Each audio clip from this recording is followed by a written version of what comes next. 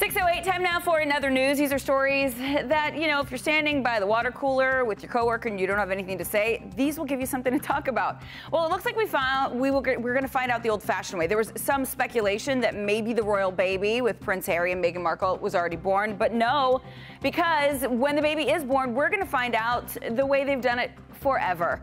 A royal bulletin will be placed on an easel outside of Buckingham Palace. It's not going to be a fancy high-tech thing. That's going to announce the baby's arrival, just like the olden days. The Sussexes,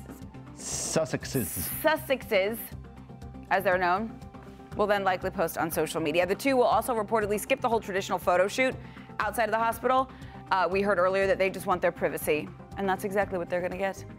In other news, here's a strange North Carolina that you're probably not aware of.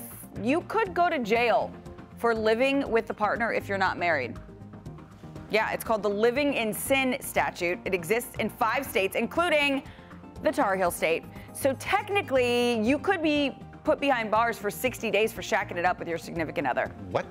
Mm-hmm. How are we just now hearing about this? Well, just keep it in mind. Okay. I could call the police on you. Yikes. In other news, we all know a trip to the grocery store can sometimes be a little overwhelming, so experts are reminding all of us of grocery store etiquette. This includes not blocking the aisles with your cart, making sure your kids are behaving, and not taking more than one food sample. Yes. Ben, the Costco rule. The Costco, it gets a little dangerous in Costco with the samples. I will say they kind of want you to sample, right? You end up having lunch there. But they're also saying another rule that everyone needs to obey is the whole express lane thing. And you've been there before. I know you have. When like someone has like 28 items and they're only allowed to have 10.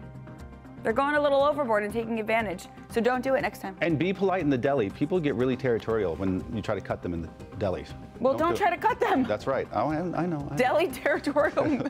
People love their sandwich meat. That's right.